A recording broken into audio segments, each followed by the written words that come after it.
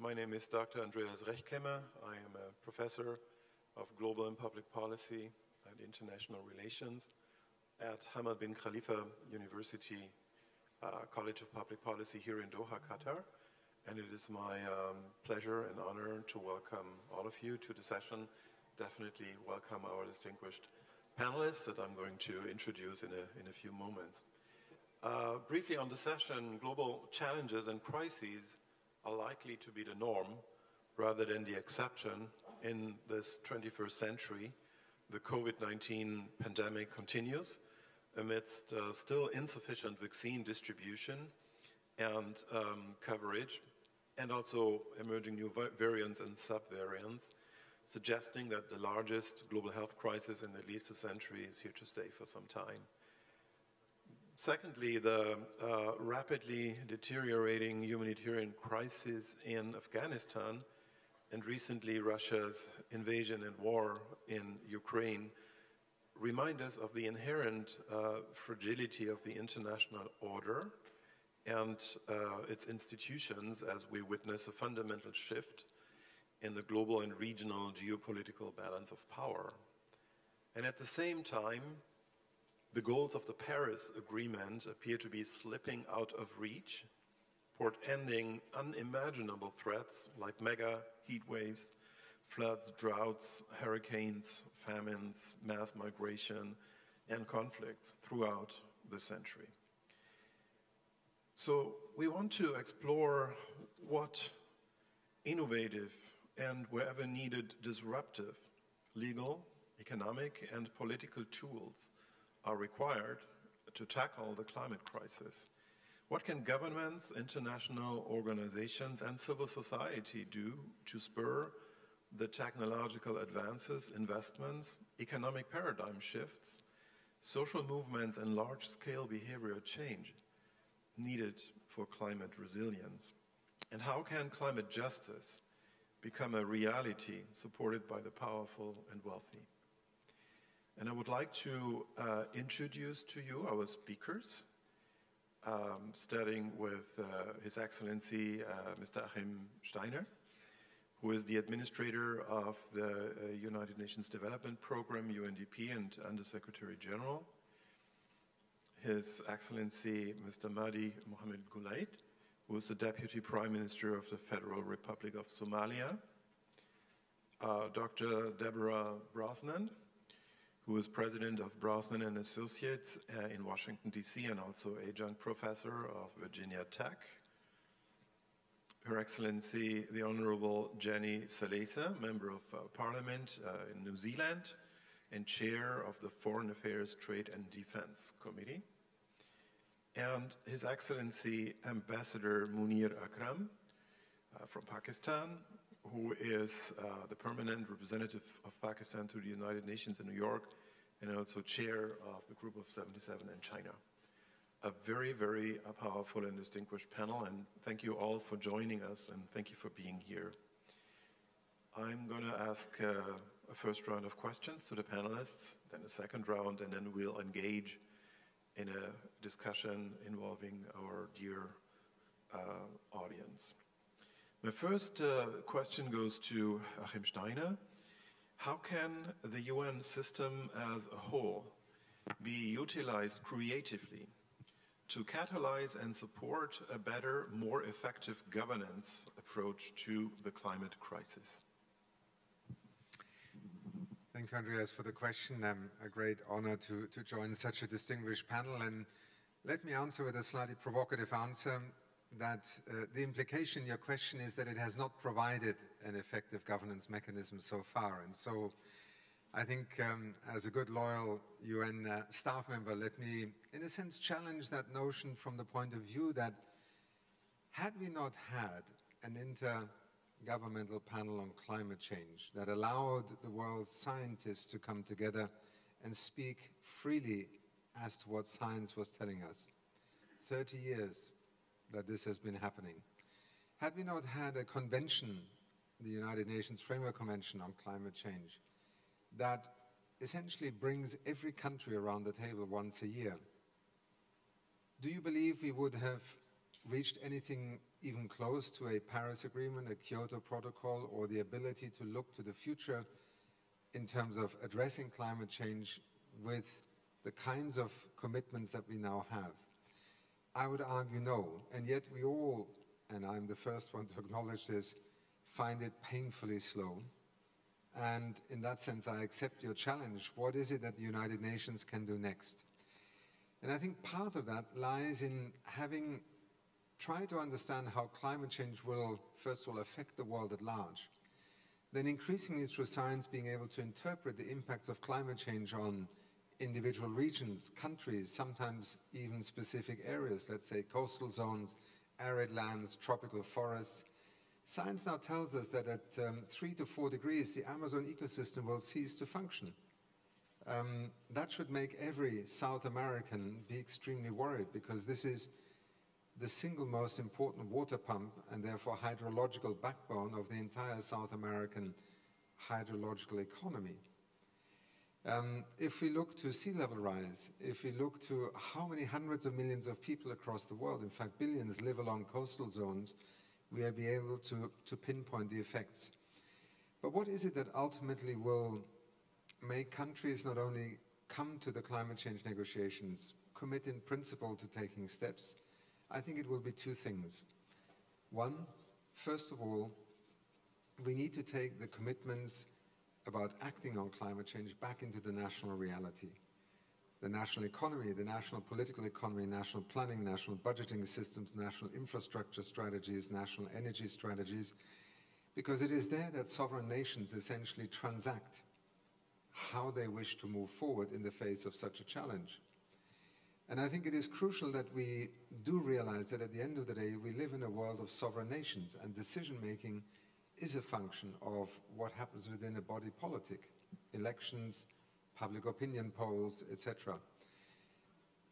And I think the United Nations and UNDP, in fact, plays a very active role there, because what we are trying to do with our climate promise is at the moment to assist 120 countries to take their national climate strategies they brought to Glasgow and translate them into the national planning and investment and budgeting processes that allow these commitments, these more ambitious commitments, to become part of the national fabric.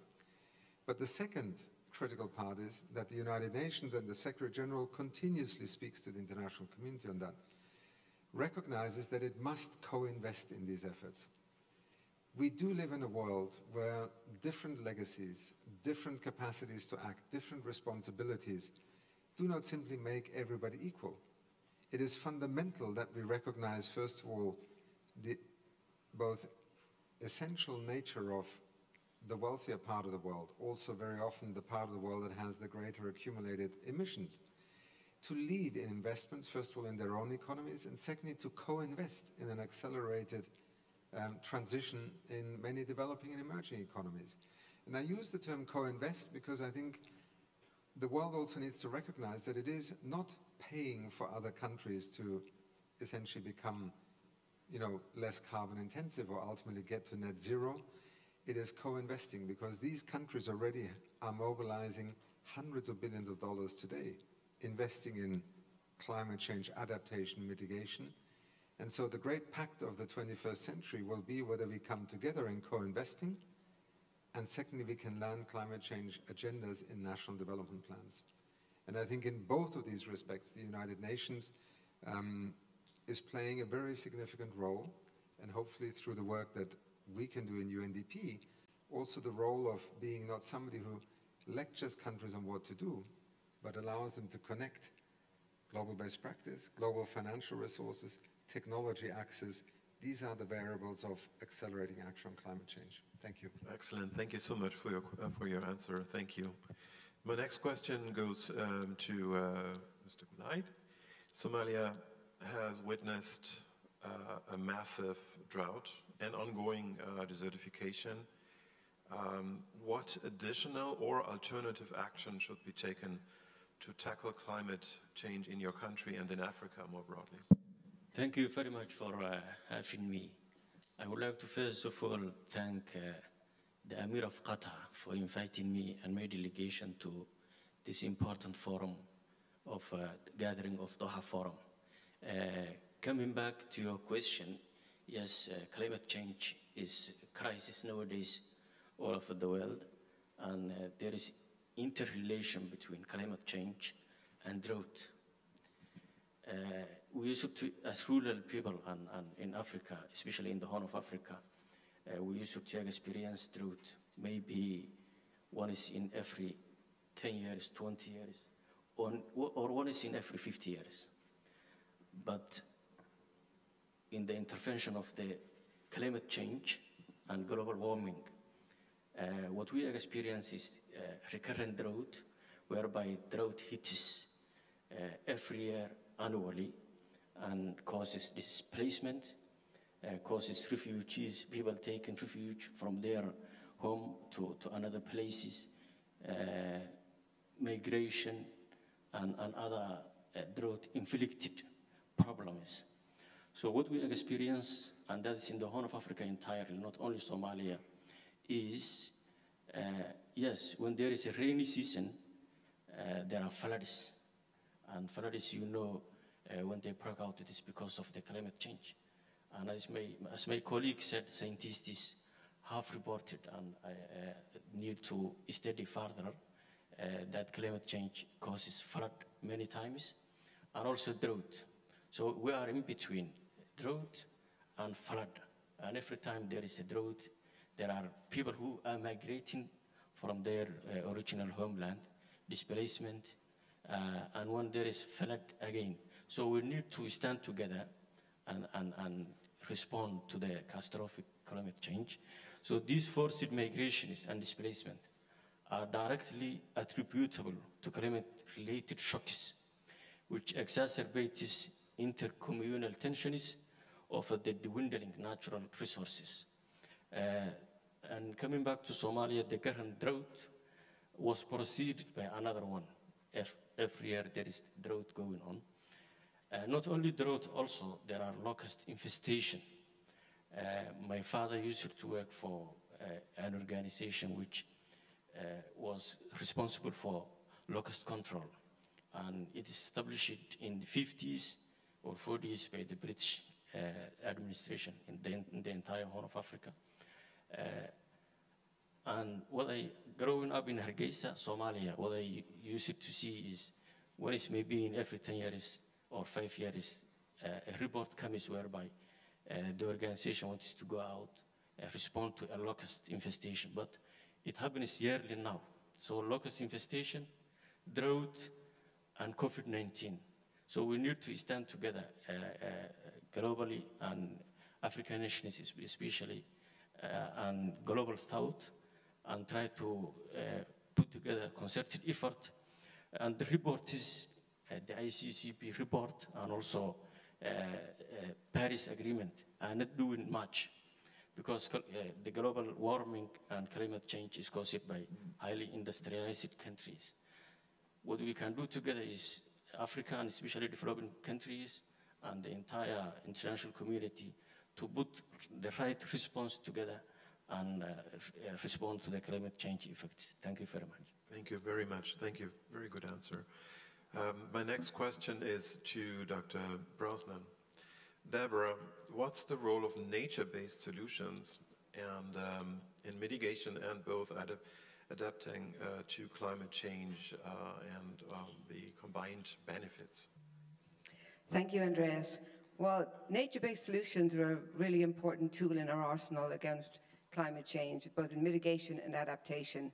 And what they are, it's basically leveraging the power and the services that ecosystems provide to humans, specifically for use in climate adaptation, climate mitigation.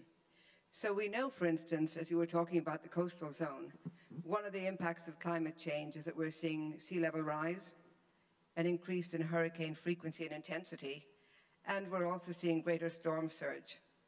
Now, coastal dunes are protective barriers along the coastal zone. They mitigate against storm surge, they help to keep sand on the beach, and they protect properties. Similarly, we find the same, well, with coastal dunes, how they provide beach protection. You do not see that with the seawall, for instance. The seawall will accelerate water flow and erode the beach, and ultimately you lose that protection, having probably spent a lot of money on building one. Coral reefs are similar. A living reef will absorb about 95% of a wave's energy, and that again protects the shoreline. It helps to keep sand on the beach. If a reef dies and collapses and sinks about 1 meter down, we're going to get about 300 meters more of inundation. So these are the kind of services that ecosystems provide to humans that turns out to be very valuable during, in adapting to climate change and mitigating climate change. And they're things that we can do now. I think it's very important, too, to realize that nature-based solutions are not business as usual for environmentalism. They're interventions.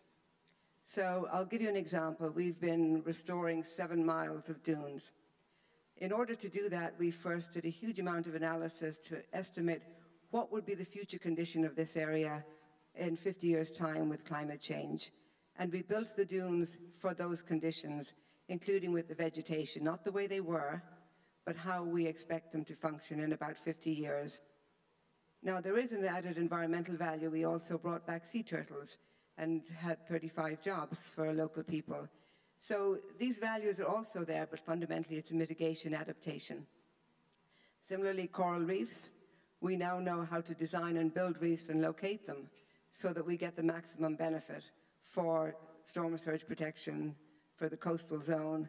But again, coming with that, we do get an added benefit to fisheries, to local economy. So if we look back and think about where are we today, many of these systems have been degraded. So intervening to restore them, recognizing that we get 2 values is really important.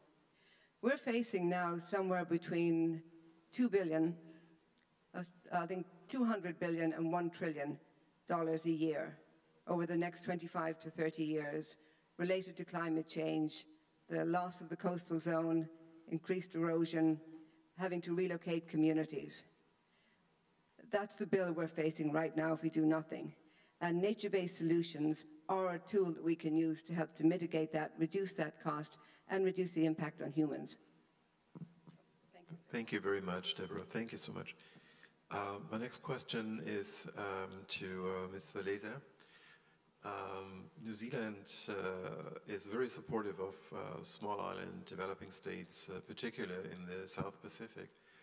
What are your country's priorities towards COP27 with regard to climate justice and the needs of the SIDS? Kia ora koutou katoa, and greetings everyone. It is such a pleasure to be here this afternoon and to be a participant representing the Government of New Zealand at the Doha Forum. I'd like to first of all thank the Qatar government for the invitation as well as for hosting those of us who've come from overseas. I'm originally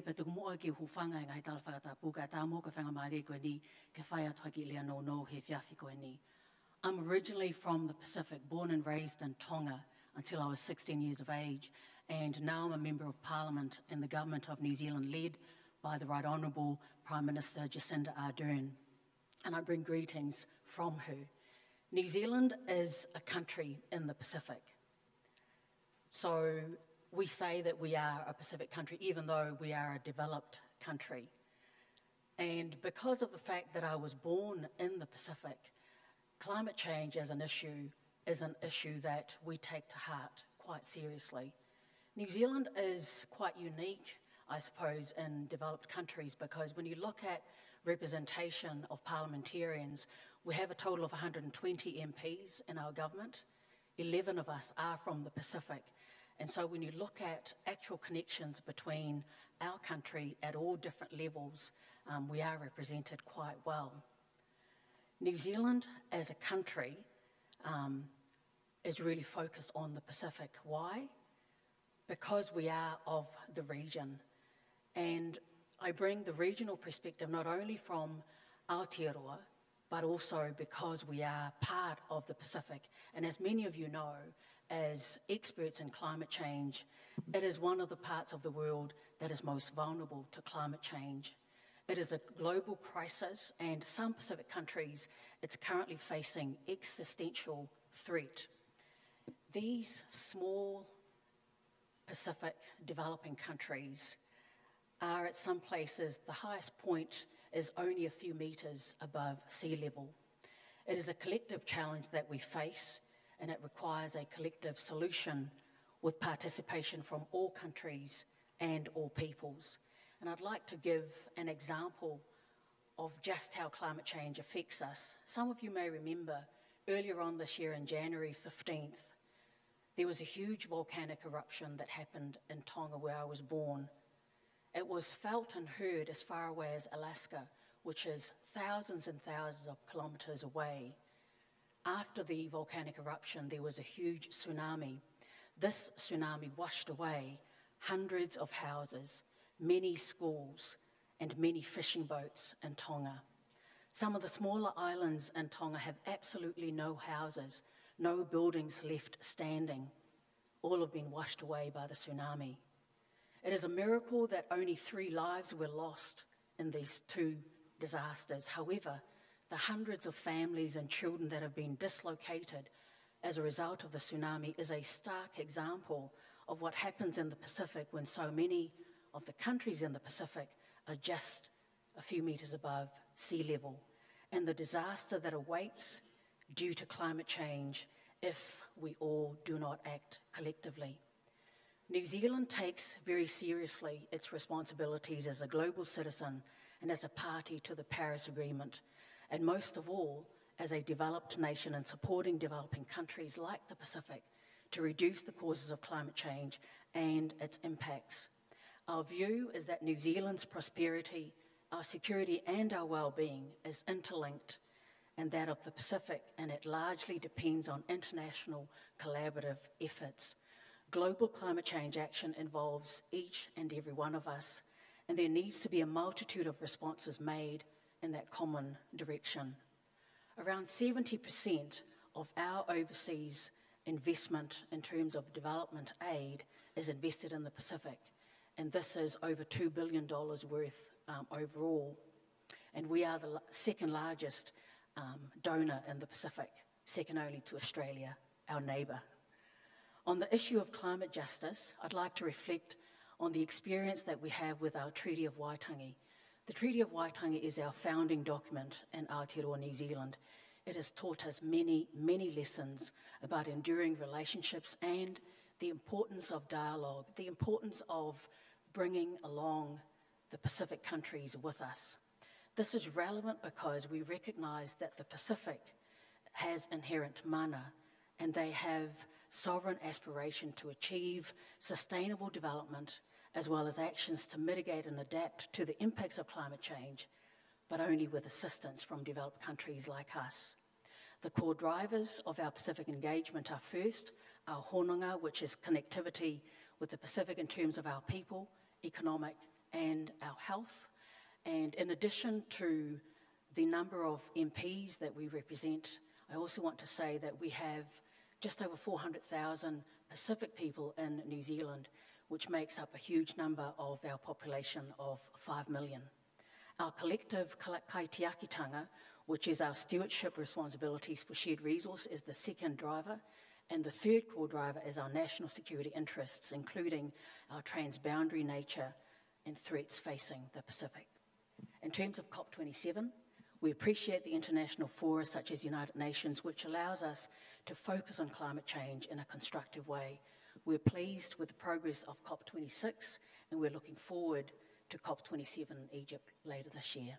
Thank you. Thank you very much for your statement. Thank you so much. Ambassador Akram, what is the G70 and China's strategy towards COP27, and what are key negotiation objectives? Thank you. Thank you, Andres. And first of all, let me express my gratitude to the government of Qatar for the invitation and to you for inviting me on this panel. Let me start by setting the stage of where the developing countries look at the present challenges that we face. We are facing a triple crisis in the achievement of the Sustainable Development Goals. We first had the pandemic. We now have the Ukraine-related sanctions to deal with. And climate change is the third challenge. That is an existential challenge, and we agree with that position. What the developing countries need to deal with the triple challenge is first and foremost financial resources. We have not seen the mobilization of those financial resources. Just after the pandemic, the estimate was that the developing countries would need $4.3 trillion to recover just from the pandemic. We have been able to mobilize around 100 billion, if that, in additional finance after the pandemic. Inequity in the vaccine distribution continues with its impacts on developing countries. And therefore, the first question I think that developing countries want to look at is there sufficient solidarity in the world to be able to mobilize the actions that are needed on climate change, on the Sustainable Development Goals, and to help them recover from these impacts of these three crises that I have mentioned. Going into COP27, our focus is likely to be first and foremost on adaptation finance. We need to adjust. The developing countries are not responsible for the climate crisis. 200 years of industrial emissions are irresponsible for those crises. So we have to adapt to what has happened to us because of no fault of us. And that is the first priority. We need at least 50% of the 100 billion promised in climate finance for adaptation, including for nature-based solutions that has been mentioned, and which is very important. In my country, this is the strategy we are following. So that's the first thing. Secondly, mitigation will have to come mostly from the industrial countries. We cannot be given a choice of either saving the planet or starving our people. The developing countries have to grow, and their emissions are going to grow. Even countries, China has a strategy, a transition strategy. India has announced that its peak or zero emissions will come only in 2070. There are over almost 1 billion people who are in absolute poverty, and they are mostly in Africa and in South Asia. So these are regions which will have to develop, and their emissions will grow. There is no doubt about it. And therefore, the industrial countries need to aim not for net zero, they need to aim for net negative in order to enable the developing countries the space to grow. So at COP27, these will be our benchmarks. Can the developed countries achieve even the 45% cut that they have promised in Glasgow? We don't see it. They will need to go further than 45% cut in emission. How will they get it? We see the demand for fossil fuels going up, not down. You need a transition strategy. We are not going to get away from fossil fuels. So what is the transition strategy that our industrial country partners are planning at this moment? They need to switch to renewables. Yes, that's a major part of the solution.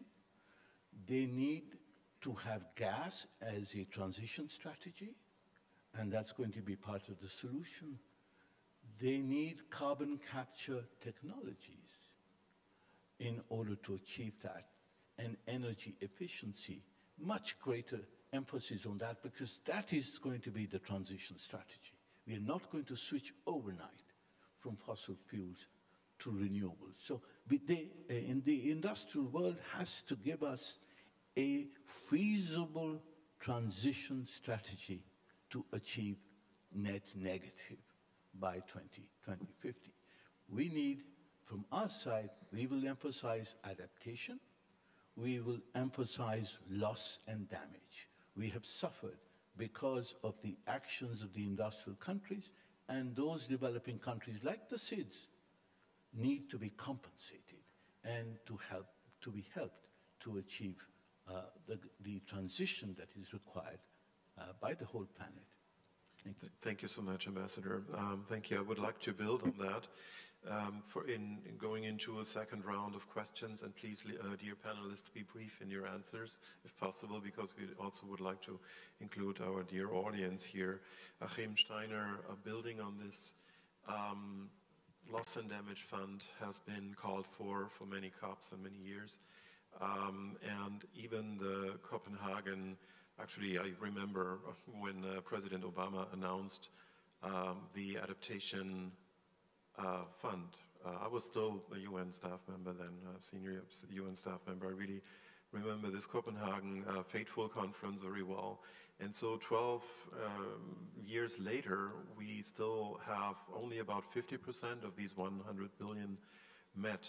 And there's big concern, great concern about this element of climate justice. So how can the UN help, and how do you see a potential breakthrough in negotiations, consultations in both filling up the adaptation fund and getting a loss and damage fund into action?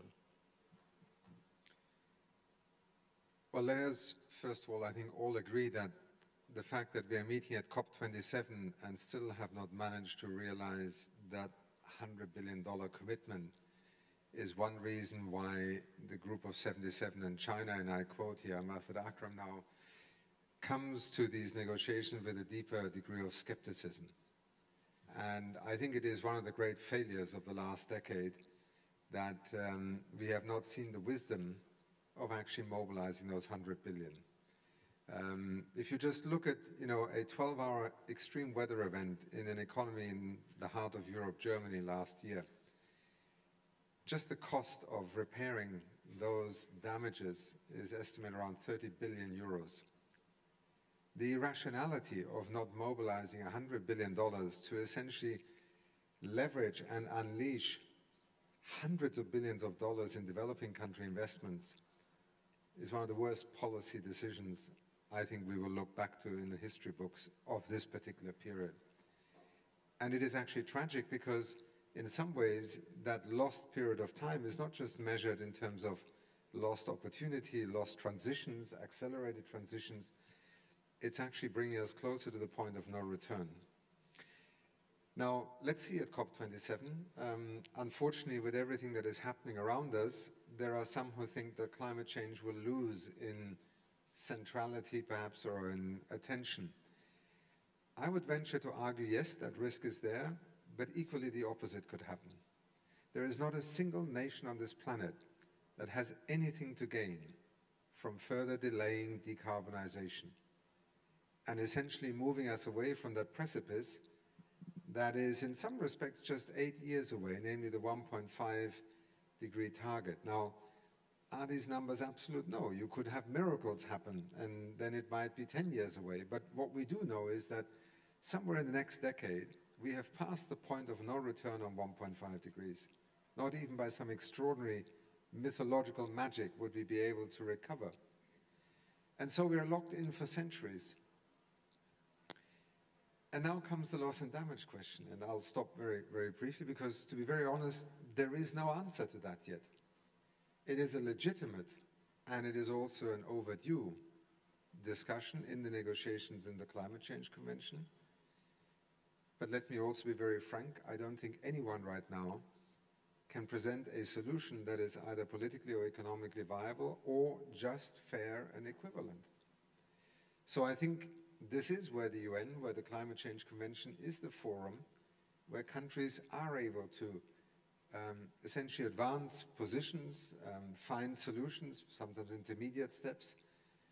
And I think in the meantime, we have every reason to believe in one another's ability to accelerate action by investing in one another.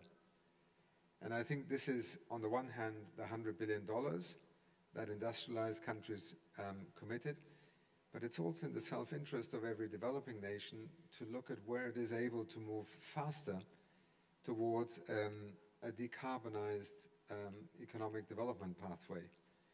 And just to remind you, the transition towards renewable energy is happening extremely quickly. If you take a country like Denmark today, close to 60–70% of its electricity is now produced by renewables. This has happened in less than 20 years. Germany, one of the world's largest exporting economies in the world, is now at close to 45, approximately 50% of its electricity being produced by renewables. These are countries that are located not exactly in the optimal solar or renewable energy regions of the world. These transitions have happened in less than 2 decades. So the future is going to be low carbon. And therefore, economic development strategies, not just because of carbon emissions, but in fact of the new technologies, the new energy infrastructure, the new transportation technologies, will rapidly pivot forward. And therefore, also from an economic, national point of view, immense urgency in investing in these pathways. And again, loss and damage, the co-financing, the $100 billion, these are ways in which we could accelerate a joint response to a shared challenge. And that, I think, let me end on that, because of where we find ourselves politically in the world today, climate change may be one of the few issues on which everyone will agree. Losing time will cost everyone far too much. Thank you so much. Thank you. Mr. Goulait, so you represent a country that has multiple crises to tackle and deal with it. It's huge, and so I'm wondering, how is it possible to manage, avoiding catastrophic trade-offs by neglecting any of the agendas such as state building, peace building, economic development, human development, social development, human rights, and climate change? I mean, it must be a very difficult task, but what is your strategy towards keeping those crises somehow on the radar together? Yes, thank you. I first of all agree with Ambassador Akram that developed countries should take responsibility, especially in mitigation and support adaptation. I would like to highlight some points which are evidence-based as far as climate change and climate crisis are concerned, and also impacting developing countries like Somalia. The report is from COP26, confirmed how far short the world is from reducing these impacts given the ever-rising pollutants in the atmosphere. And last month's IPCC report on climate change impacts, adaptation, and vulnerability equally highlighted how the catalog of impacts will continue to worsen if there is no improved action. Again, the countries to suffer most are those with the least capacity to adapt, the least capacity to cope. Countries like Somalia that are fragile and in conflict. And unfortunately, again, such fragile and conflict countries are the least to receive the much needed international support for adaptation and loss and damage. So the global climate crisis needs rethinking in order to save all of us, more so the most vulnerable of the world. The nationally determined contributions, the NDC, and I'm the one who signed it and submitted after 1 year long revision and review alone may not secure the Paris Agreement goal of limiting temperature rise to 1.5 degrees centigrade. So for Somalia, climate change action is about peace building, it is about poverty eradication, it is about eradicating hunger, tackling energy poverty, and it's about leaving no one behind. So let us seek to overcome inequalities and injustice through climate change and build together a climate resilient world. Yes, we are doing peace building, which is in relation to governance, constitutional review, and if we are capable of reviewing those again and stand together, we can respond to the climate change crisis. Thank you very much. Thank you very much. Thank you very much, Mr. Gulait. Deborah, we have talked about desertification, land-based terrestrial ecosystems, and adaptation and mitigation measures. Let's not forget about the oceans and the coastal zones. So what are the key concerns of marine and coastal biodiversity, and how are they connected with social justice and human development? Good question. So basically 66% of the oceans, that's 2/3 of the oceans, are currently experiencing the impacts of cumulative climate change. And that's in addition to everything you all know about and have heard about: biodiversity loss, overfishing, pollution, habitat destruction. So our oceans are in trouble. But let's bring it back to the idea of how do we get social justice and equity as we tackle these issues. So right now, in the last 10 years, less than 1% of the value of the ocean has been put into sustainable projects for the ocean and ocean communities, from either philanthropy or overseas development assistance. And that's knowing that our ocean is 75% of the planet. Sustainable Development Goal 14, life beneath the water, receives the lowest amount of funding of any of the Sustainable Development Goals.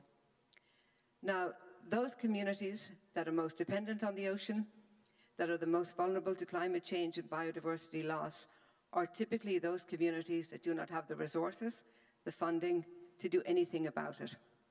So what we need to do, I believe, is develop some new financing mechanisms. Tap into investors. We're seeing like Blue Ocean Fund, the UN Capital Development Fund, that are starting to look at different ways to bring funding into those communities to support the local communities. We need ways to incentivize them. We need ways to tap into young entrepreneurs. You know, all the bright people are not living in Silicon Valley. There's a lot of bright people living in communities around the world that are underserved, that are disenfranchised. That's where we've got to go and give the funding, support them. The solutions will be amazing. That's the first thing. And I think the second is we need to pay attention as we start to implement things like nature-based solutions. If you look around the world at coastal cities, or indeed any city, the poorer communities have less access to nature, less green space. If you go to places like poorer coastal development areas or small island developing states, a lot of the poorer communities are in the coastal zone that's most subject to flooding. So as we start to invest in nature-based solutions and other solutions, we need to pay attention that we don't create another divide between those who can afford the solutions and those who can't. We've got to make sure that the solutions are equitably distributed and that benefit all. Thank you so much, Deborah. Thank you.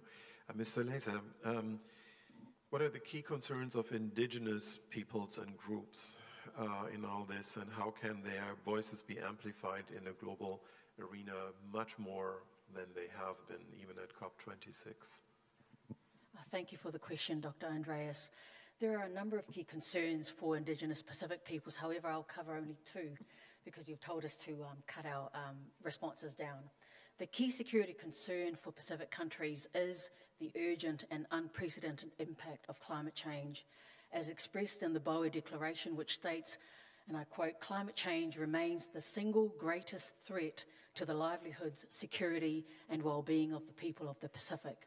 We stand together, that's us in New Zealand, with the Pacific in calling for more funding and assistance for green development And I agree with your words that on the international level at COP26, we were successful in bringing us closer to the US 100 billion per annum climate finance goal. However, we're not quite there yet.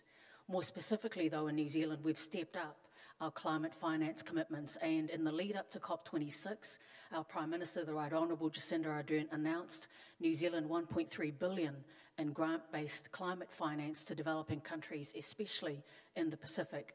Remember, New Zealand is a very small country, so this investment is quite big for us.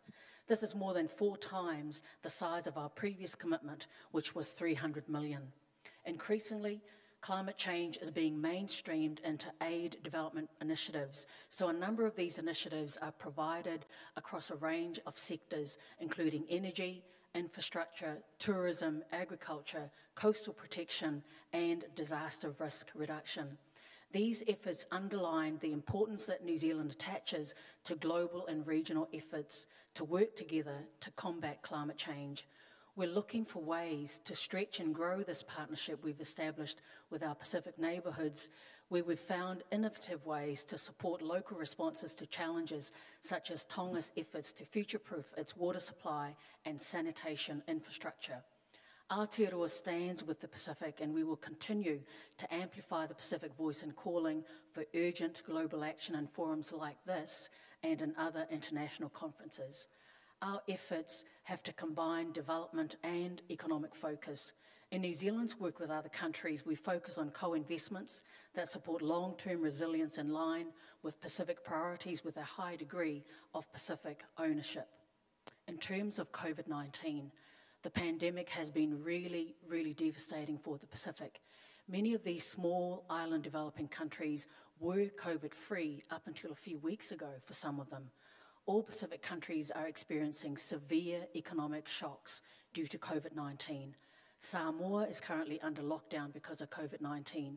Fiji was under lockdown for many weeks about a year ago, and Tonga, right after the volcanic eruption and the tsunami just a few days later, COVID-19 for the first time was found in the community. So they're dealing with 3 different crises all at the same time.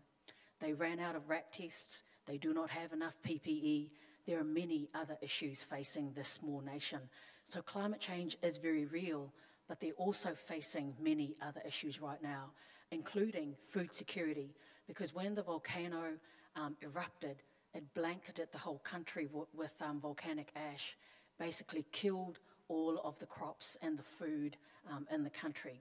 So as we look at addressing immediate challenges, we should focus also on supporting some of the sectors that have been damaged. The supply chain disruptions is also having a big impact, and the economic turmoil because of COVID-19. Malo. Thank you so very much. Thank you. Ambassador Akram, final question, and that's a big question, I admit. What's your vision for climate justice, and how can a more just approach to climate governance be achieved? Thank you. Thank you, Andres. Let me just first try to identify something which Akim tried to tease out as to what is going to be a possible consensus, whether climate can be the one area around which the global community can come together. I would broaden that. I would say the global community can come together around the Sustainable Development Goals, because I think the issue is broader than just climate change.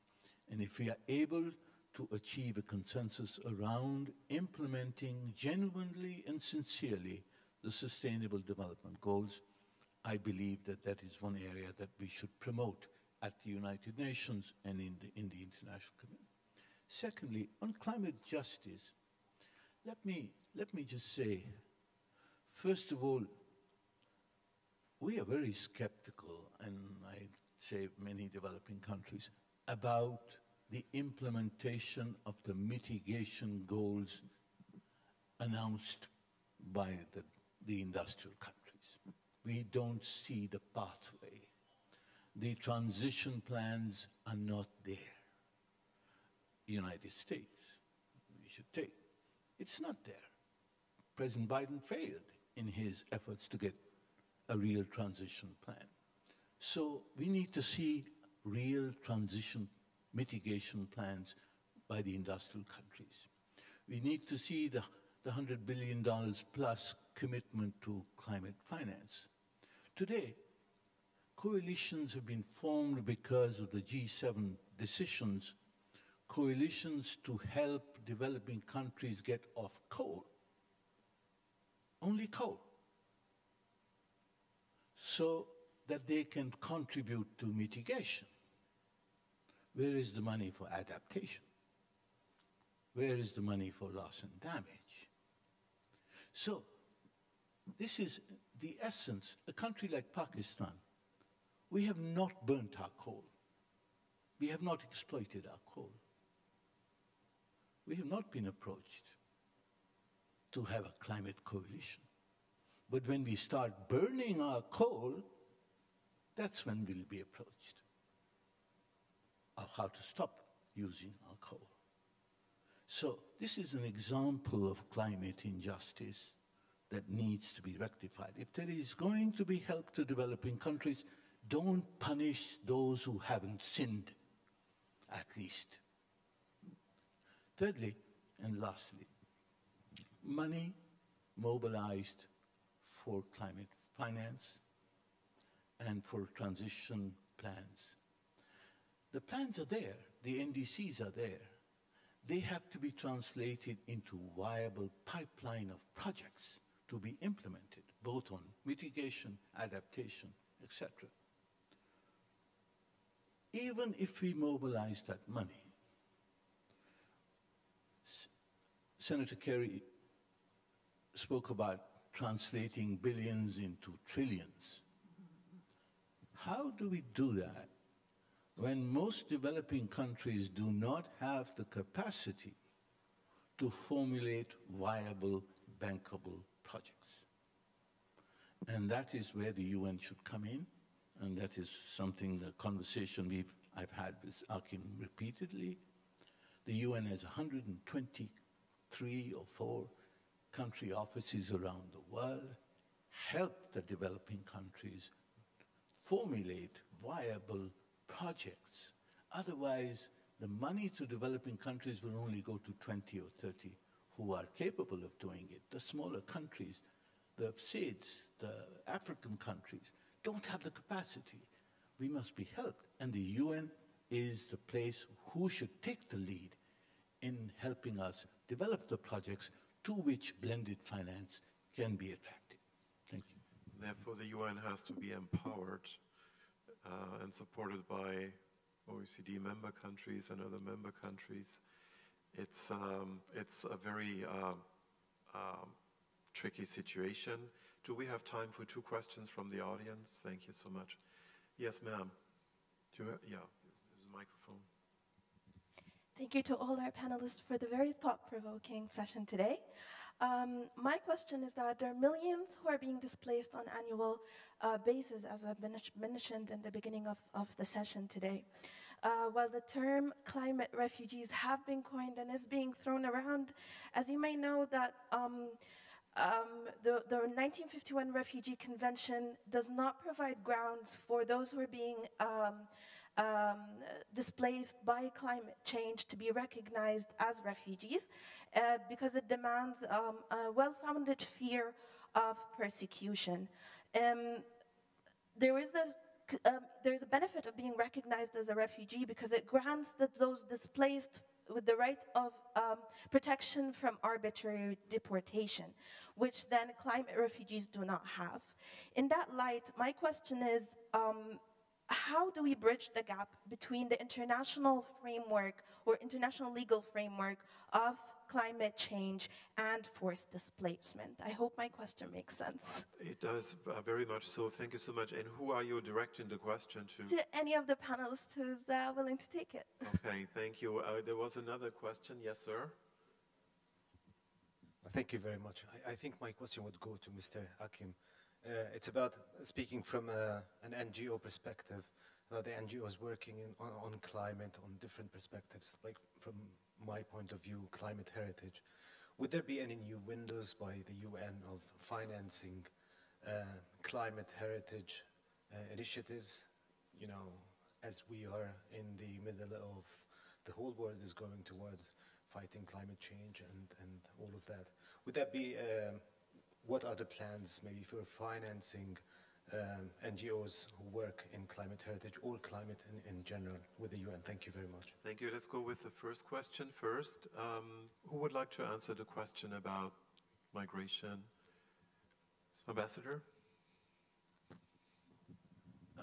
Well, you know, the 1951 Refugee Convention was drafted in the aftermath of the Second World War. The considerations were persecution, and therefore I think economic migration, I mean, the climate migration is a form of economic migration, and that is not recognized in the convention. But you're right, international law has to evolve. Migration today is taking place because of conflict, but also because of climate change. And normal economic migration as well. I think the whole migration debate has to be reviewed. The basis for accepting people as refugees or as asylum seekers or as economic migrants, all of this needs to be looked at holistically. We have compartmentalized our humanity. And I think we need to have a holistic and comprehensive approach to the fact that people do move. And they have throughout history. And it's a good thing when people move because they can contribute to economic development in host countries as such. So this is a bigger debate, and it needs to be had within the context of the United Nations and to accommodate all forms of migratory flows in the future. Thank you. To the second question, Achim Steiner. Let me just add one more word. I think to this question of refugees or climate refugees, internally displaced people, I think one of the reasons why we are struggling with that, precisely that evolution of the instrument, is that the nature and scale of what we are actually speaking about is in some ways difficult to fathom and to accept. And I think one of the reasons why, even going back to the Geneva Accords and 1951 Convention, is that people are concerned that the definition and the protection accorded under those legal instruments would be difficult to replicate in today's world. I mean, in a sense, we are in a regressive period when it comes to affording protection. And I think my partial answer to that is that we have to intervene faster in order to avoid those numbers of displaced and ultimately people forced to flee their home because they cannot survive there anymore, because we cannot cope with the kind of numbers we are talking about, which is a very grim prospect when you think that these numbers are not in the next century, they're in the next decades. To the question, I just have to ask briefly, climate heritage. Can you enlighten me a little bit what specifically you refer to that? Then I can answer hopefully. Yeah, sure. This refers to the projects that handle or deal with the impacts of climate change on heritage sites. Understood. Okay, thank you. Well, first of all, I mean, the whole climate finance architecture that we have established in recent years, I think, is in urgent need of overhaul. The Global Environment Facility, the Green Climate Fund, these are instruments that are, in a sense, late responses to a need that has by far exceeded also the design objectives of these instruments. So we do need to think carefully about what are the vehicles for actually making the kind of investment support, co-investments, financing, and ODA budgets perhaps that need to be rethought, catch up with where reality is, because the timeline of how we need to decarbonize as a planet irrespective now of individual countries, their capabilities and responsibilities, is totally out of sync with where we are actually mobilizing financing. And I commend New Zealand because indeed the increase that your government committed to is of a nature and scale that is needed. But we are, as we have spoken repeatedly, far from that. Secondly, can investments with NGOs be undertaken? Well, they can already today. I mean, in some of these instruments, we do see non-governmental organizations, particularly also in the conservation, nature-based solutions domain, becoming more prominent players. But I think we also need to find, you know, a far more broad-based approach at national level, community-level investments. World Heritage Sites are usually, or heritage sites, usually very location-specific. Can one, in a sense, finance actors within the context of such a heritage site directly? And I think it is particularly through UNESCO that we need to look perhaps more specifically, because they are the custodians of the World Heritage Convention, whether that kind of financing linked to climate change and heritage is in need of greater attention. I will certainly take that suggestion with me and share it with my colleague also. Thank you. Thank you so very much. We are well over time, and I want to apologize, but I hope you agree that this has been a fantastic session. Thank you to the audience, everybody in the room. Thank you so much, dear panelists. It was wonderful. And with that, I hand over to the organizers and wish you a pleasant rest of the day.